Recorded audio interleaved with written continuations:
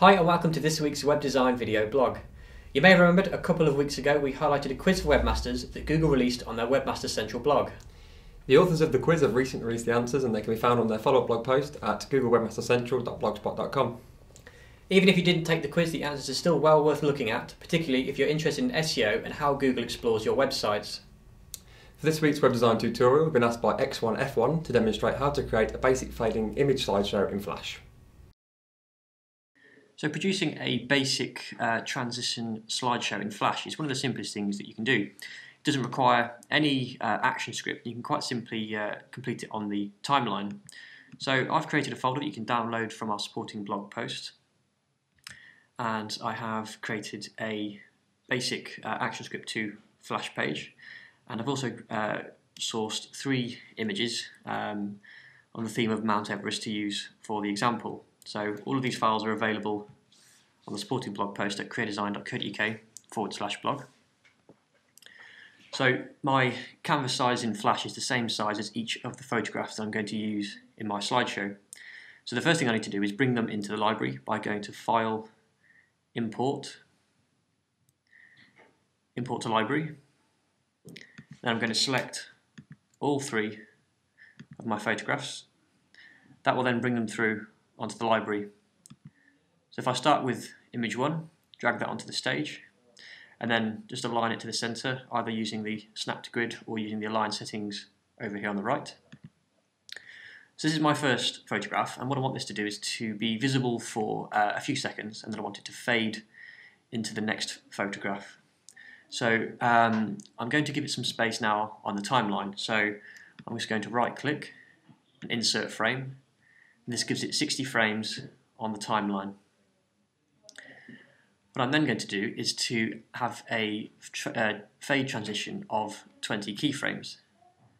So if I insert another frame at 80 and perhaps just mark 60 with a keyframe, I can then make a new layer for my second photo. So I'm going to bring photograph 2 in at 60. So first of all I'm going to insert a keyframe at 60 on layer 2. I'm going to drag picture number 2 onto the stage and again position it into the center. I'm going to insert another keyframe here. So what's happening between keyframe 60 and 80 is I'd like the new second image to fade in, and then after 80 start its 60 frame period on the timeline. So I'm going to insert a keyframe at 140. I'm then going to insert another keyframe at 20 beyond that for the time that the next one will fade in. So each photograph is going to have a space of 60 frames on the timeline while it's visible before the next one fades in.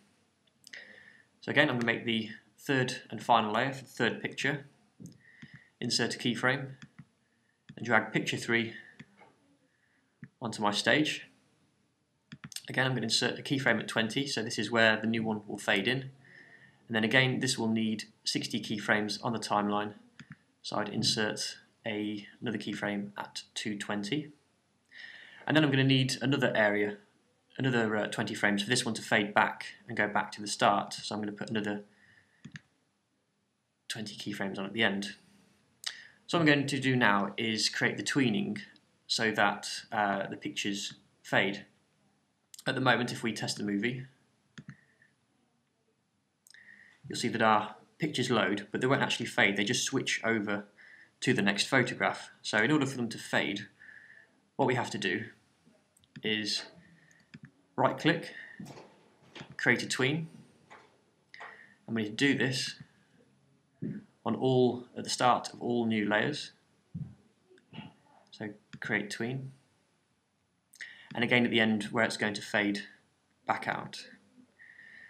What I'm then going to do is click on the keyframe at the start of the fade of the first one, click on the graphic, go to Properties, Color Effect, and I'm going to change this to Alpha, which is essentially the Flash equivalent of opacity in Photoshop, and I'm going to turn that down to 0. So now at keyframe 60 it's invisible, but at keyframe 80 it's visible, so that when we now move across to 80 the picture is going to fade in. So we need to repeat this on the next one. So I'm clicking on the keyframe, click on the photo and go into the alpha colour effect, which by default is at 0.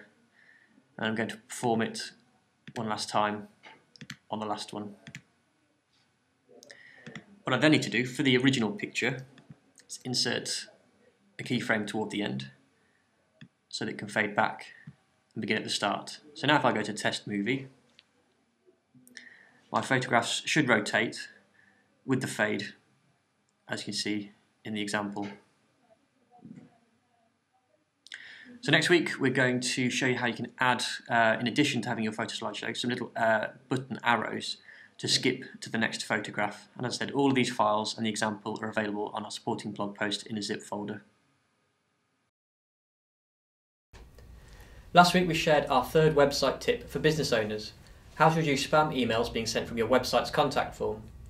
In continuation from last week, tip number 4 is how to prevent your email address being harvested from your website by spam bots. As we discussed last week, spam bots are automated computer programs that crawl the internet looking for opportunities to send unsolicited spam and to harvest email addresses for mailing lists. Aside from tripping contact forms, spam bots are designed to identify visible email addresses on websites. If your email address is visible in real text on any of your web pages, then it is detectable and available for spam bots to collect. Your email address may then be added and sold in mailing lists that are used to send spam, promoting products and services that are available on the internet that you're more than likely not interested in. So our advice is quite simply not to have any visible reference to your email address on your website. If you wish to avoid spam, you should solely rely on having a simple, user-friendly contact form that won't give spam bots direct access to your email address. Website visitors usually prefer to complete an inquiry form rather than having to go to the trouble of loading up their email client. Thanks for watching this week. If you have any questions, comments or contributions, please leave them on our YouTube channel or on our supporting blog post at crearedesign.co.uk/blog/videos.